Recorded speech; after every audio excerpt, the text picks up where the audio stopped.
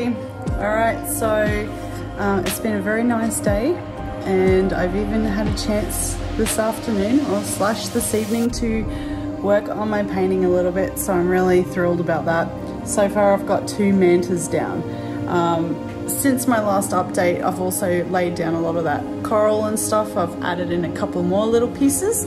I've also got a new setup for my GoPro that I'm able to use. So I'm pretty happy with that. I can, you know, he's sitting on the tripod and I can get some really nice shots up close of doing the work that I'm doing. So hopefully, look, I haven't even looked at the footage yet to see if it's working out. So I guess you'll see it when I edit this. But yeah, this is where I'm up to now.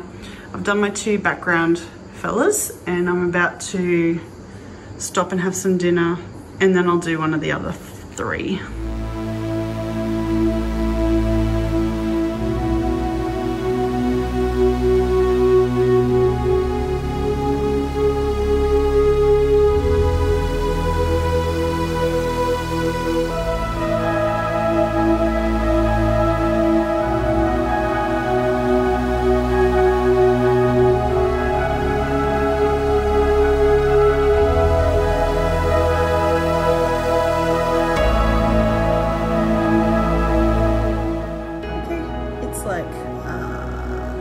It's 9 p.m. This is probably going to be the end of my efforts for this week. I mean, hopefully I can get back and do a little bit more through the week, but it's pretty busy when I'm at school, so we'll, fingers crossed, see how I go. But yeah, I'm pretty happy this week. One of the things that I just want to walk you through if you're doing something like this. Okay, so the trick I had to get with this is your manta rays are very black and white, but you want to try and capture the reflections off the surface and the reflections on the bottom.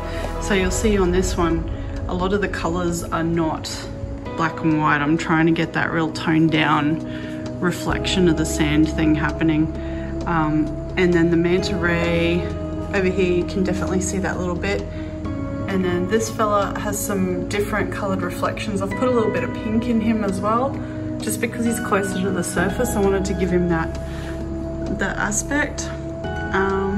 Yeah, I think I'm happy with this so far.